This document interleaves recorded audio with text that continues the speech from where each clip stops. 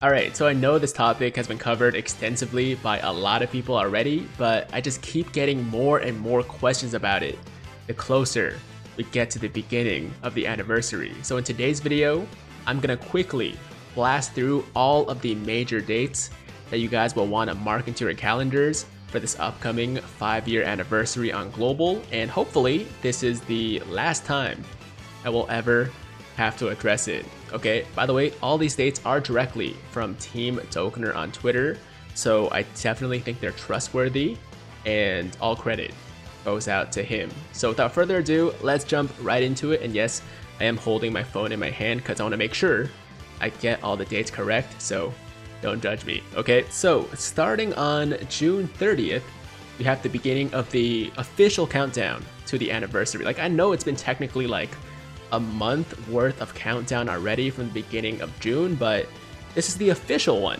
with the different countdown screens with the different Gokus and Vegetas and so on and so forth, and it will last for 7 days up until July 7th. And then on July 7th, the 5-year anniversary will officially begin, and then 2 days after that, on July 9th, and this is a big one, the Dual Dokkan Fest between LR Vegito and LR Gogeta officially begins. This is when the banners drop, and this is when everybody can start summoning. So if you're planning to summon, which I think is like 99.9% of the global player base, then good luck to you. I mean, there are a few people that have told me they plan to skip. I don't know if they're trolling or are they really just not big fans of Vegito and Gogeta. Like, I think it's hard to be a Dragon Ball fan and not like them, but if you're one of those rare people that is a Dragon Ball fan but for some reason hates Vegito and Gogeta, then I guess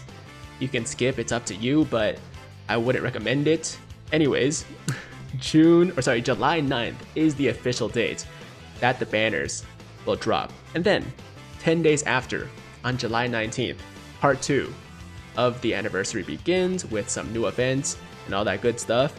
And then about 8 days after, on July 27th, we get the top legendary summon or double legendary summon banner featuring 2 new LRs, the Int LR Rose, as well as the Fizz Broly, Chilai, and Lemo. And then finally, on July 29th, we will get the beginning of part 3 of the 5-year anniversary, which will come with a new stage for the Infinite Dragon Ball History event, as well as the Extreme Z area event for the STR LR Goku Black, and allow us to perform the first ever LR Extreme Z Awakening in the history of Dokkan.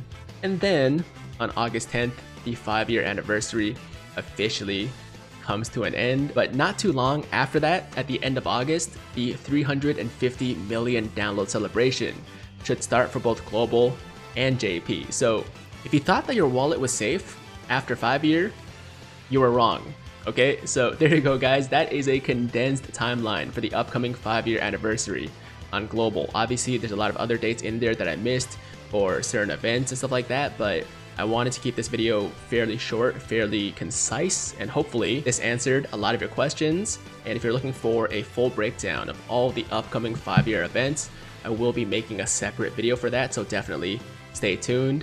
But for now, that's all I gotta say. Thank you guys so much for watching today's video. As always, if you liked the video, then make sure to like the damn video. And if it's your first time watching me, first time to the channel, and you like what you see, then definitely hit that big red subscribe button to join the Tiger Squad now. And while you're at it, hit that notification bell too, so that YouTube knows you want to stay up to date with all my latest content.